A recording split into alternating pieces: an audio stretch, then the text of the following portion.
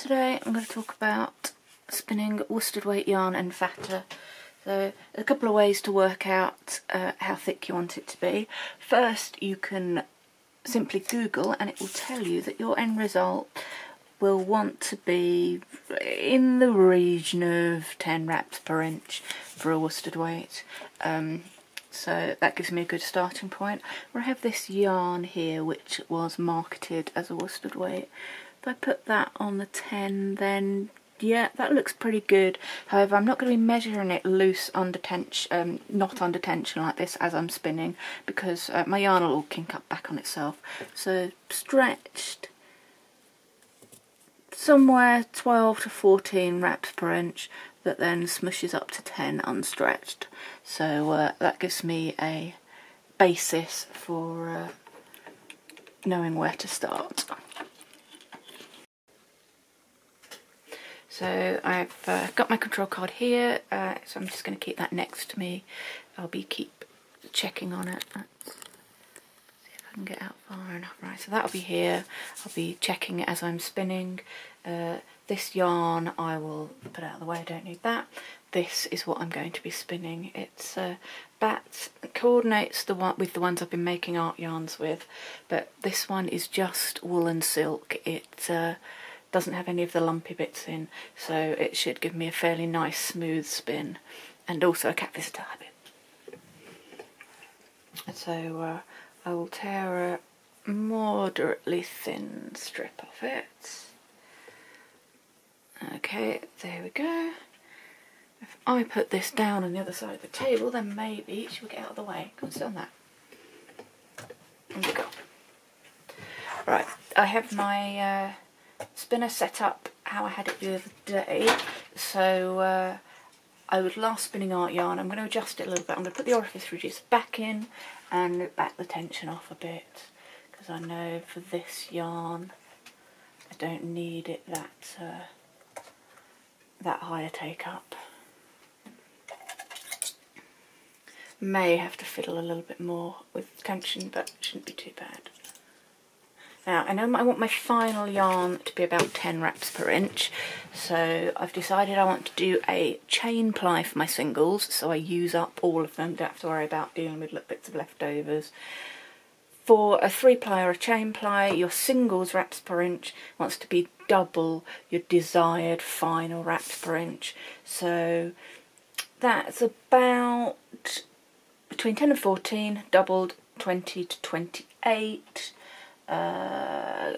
On the side of thinner because it will smush up quite a lot. So I'll want it somewhere around this line here that's 24, no finer than the one that's 30.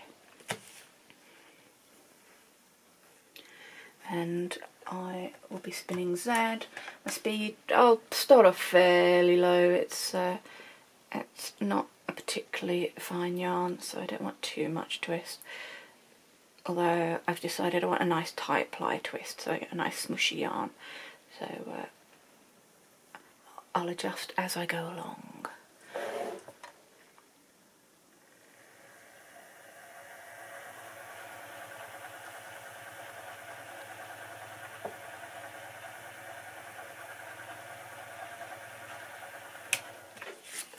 So that's on the fine side, that's coming up about 30, so I'll make it a bit fatter.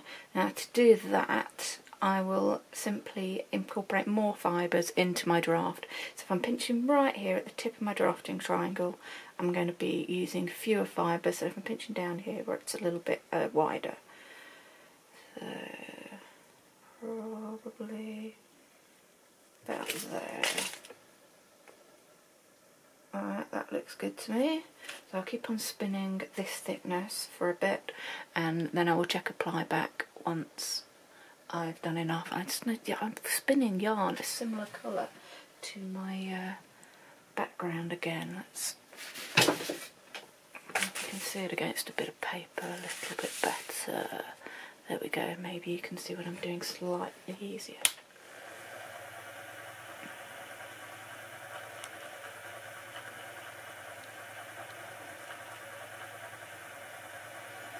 Now, if I were doing a big project that I wanted this thickness, about now I would stop again, check my wraps per inch again, and if it was the right thickness I would then wrap a little bit around a card so I can easily refer to my singles, what it looks like as a double ply back and what it'll look like as a triple ply back, the final yarn, and I can keep referring to that as I go along.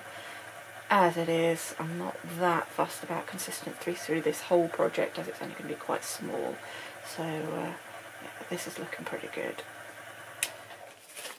I can check again, and yeah, again, maybe I'm drifting a little bit too fine, so I have to keep an eye on that.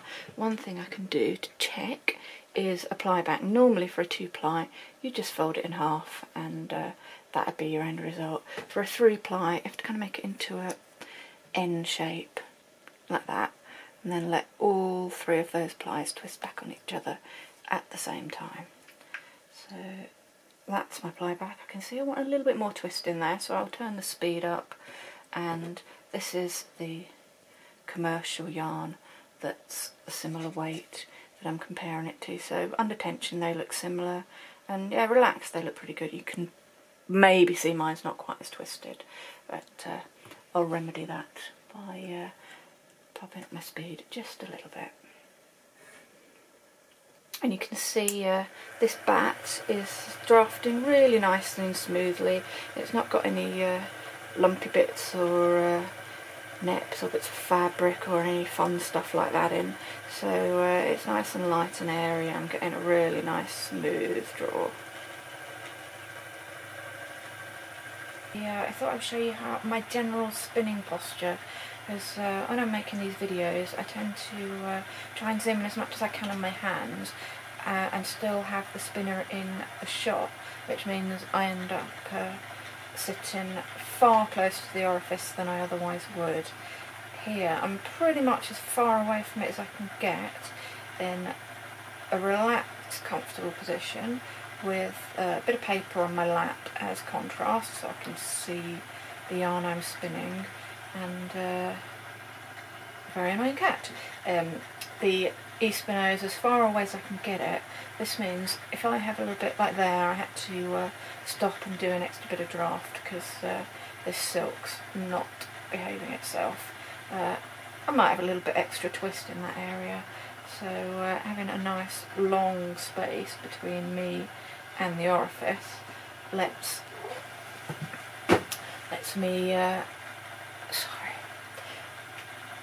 all that excess twist even itself out, so my yarn will turn out overall more even. You can get a similar effect by rewinding your yarn onto storage bobbins from a lazy cake that's very far across the room, but I'm often too lazy to do that, so this gives me a good happy medium. And of course this is a great reason that you might want to use the foot pedal, as then you can have your spin it even further away and not have to lean forward to stop it. Just quickly tap it on and off. I have my worsted weight singles all spun on the bobbin, but before I apply them I'm going to go even fatter. So that I'm aiming for a 10 reps per inch final yarn. This time I'm going to try for 10 reps per inch singles. So each of my singles is going to be the same thickness as this whole yarn. Now, I'm not used to spinning this fat and it's very easy to go off track. So I'm going to keep a bit of this and I will just wrap it around this bit of paper. So I've got it in front of me, and as I'm drafting I will be drafting past it. If I had any tape in here I would be taping that to the paper, but I don't, so I'll make sure without. So again I'm going to tear a strip off this bat, and my take up might be okay. It might want nudging up a little bit. I will have to check and see. This yarn is going to be fatter, but not a massive amount. I will definitely want my speed to be considerably lower though, as I don't need anywhere near as much twist.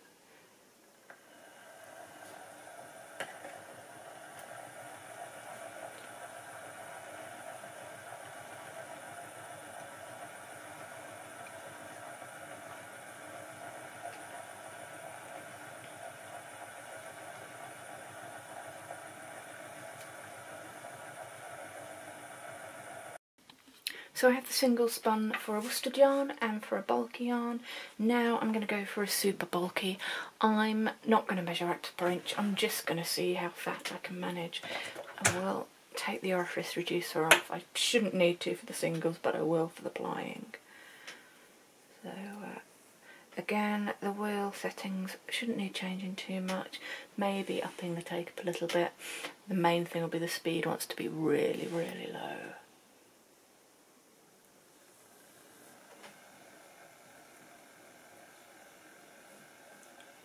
And it wants to be the right way. Okay, there we go.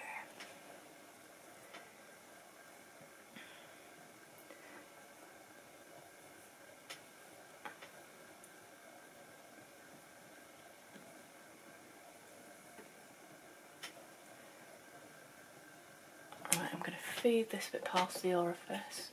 I've got a tangle on the knot from the leader on the guide. And then I'm going to up the tension a tiny bit.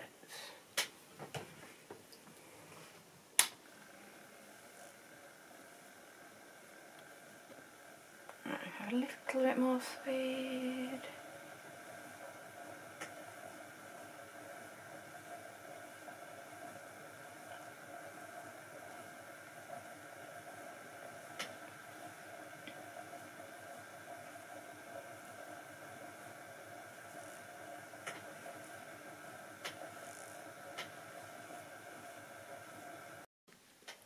Now I am ready to ply.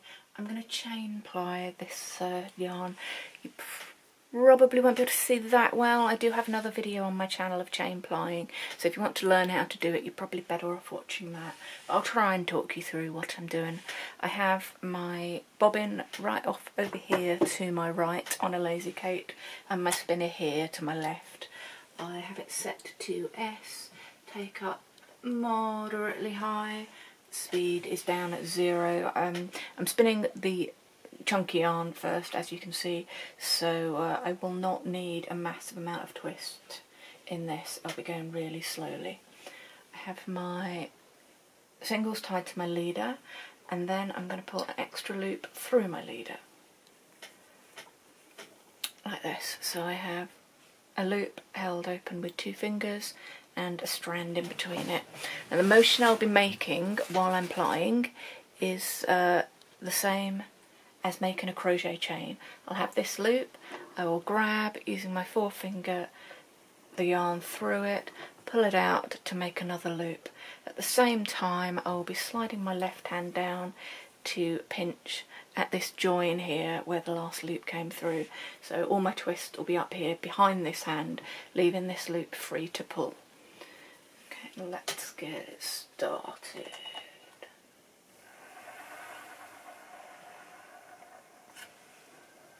Alright, I'm going to need more take up than that. You can see I'm getting a good ply here. It's nice and thick, but it wasn't pulling on.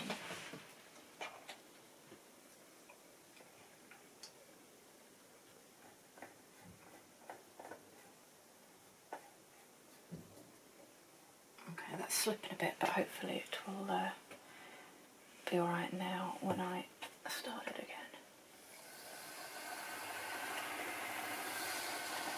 Okay, that's working. I've got way too much twist now, I did that too fast.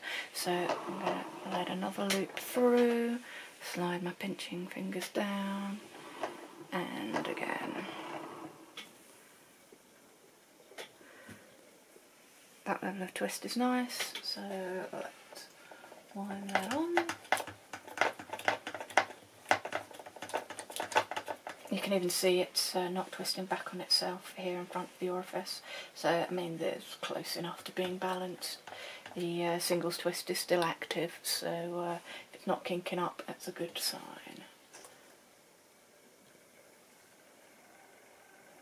Alright, let's go nice and slowly. Put that on, make another loop, let the twist build.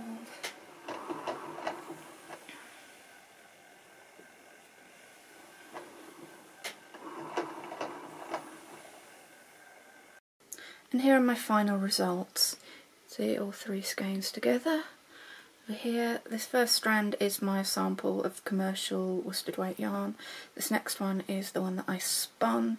You can see it's slightly finer but not much, which is good because once this has been wet finished it will fluff up a little bit, so it'll certainly be very close. And here is the one that was spun from singles, the same weight as this finished yarn, so it's worked out as twice the wraps per inch. That's this skein. And here is the enormous, as fat as I could manage, skein.